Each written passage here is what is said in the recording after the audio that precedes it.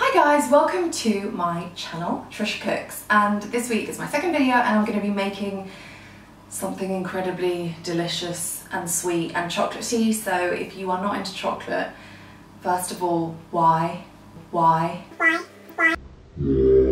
Second of all, maybe this is not the recipe for you. However, I would try it because honestly it's insane. So it's basically a American style chocolate chip cookie, but it's triple chocolate. I'm going to be using this dark black cocoa powder, also known as Dutch cocoa powder, instead of normal cocoa powder.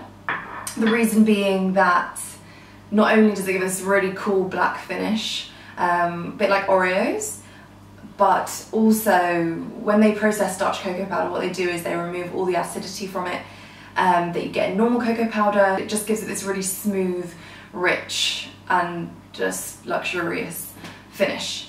That being said, if you don't have black cocoa powder, which I had to get online because it's not that easy to get in the shops, then just use normal cocoa powder and it will still be like the most amazingly, mind-blowingly delicious cookie of possibly your life.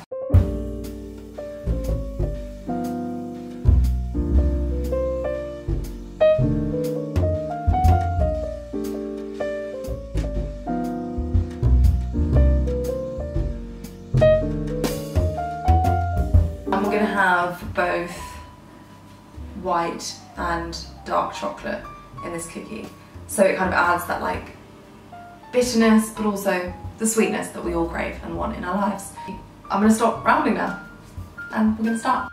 So I will put all of the specific measurements in the description box, but to give you an overview, you start with some muscovado sugar, then we're going to have the black cocoa powder, a mix of dark and white chocolate, cooking chocolate that you just cut up. You can use chocolate chips if you prefer. Plain flour,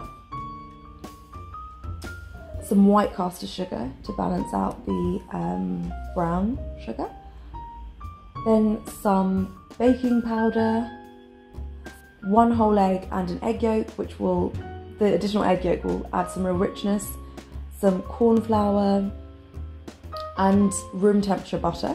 Very important that it's room temperature. So you can use a KitchenAid or a mixer, but I like to do it by hand. Make sure that once you've measured the ingredients, you make sure you add them all and you don't leave any in the bowls, because baking accuracy is quite important. Add in the muscovado sugar. Oh, and you should preheat your oven at this point to 180 degrees Celsius. Then you put in the white sugar, and you can just keep giving that a stir until it gets to a really nice brown paste where everything's incorporated. This is why it's so important the butter's room temperature, because otherwise it's going to make this really hard.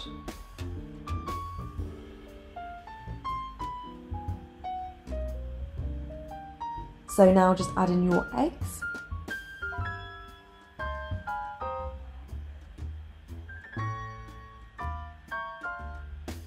Just giving you a close up here so you can kind of see the consistency a bit better in case you wanted to understand what the texture should be like. Then you add in your flour, baking powder and cornflour and cocoa powder. I always add in the flour, cornflour and baking powder together because I sieve them together. Then you don't need to worry too much about how you mix this. You can fold it, you can just mix it however, it should just be incorporated. And then you want to add in about 2/3 of your chocolate chips, because the rest we'll be using to top the cookies for a good aesthetic. And this is the texture you'll have before you bake your cookie.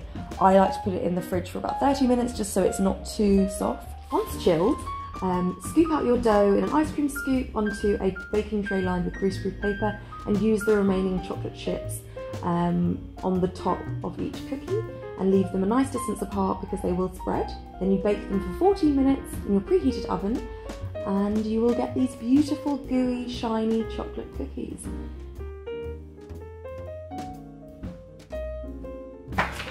Oh, I'm gonna open a window, it's way too hot in here.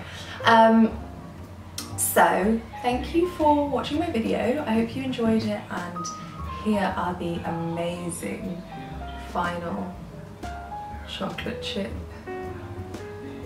triple chocolate cookies. So good. I just had two. So good. So gooey, chocolatey, heaven. Yeah, so subscribe if you like this video, and tune in next Sunday for another recipe. Leave me a comment if you had a suggestion, something you'd like me to make, and then I can like try my best. Have a nice Sunday. Bye.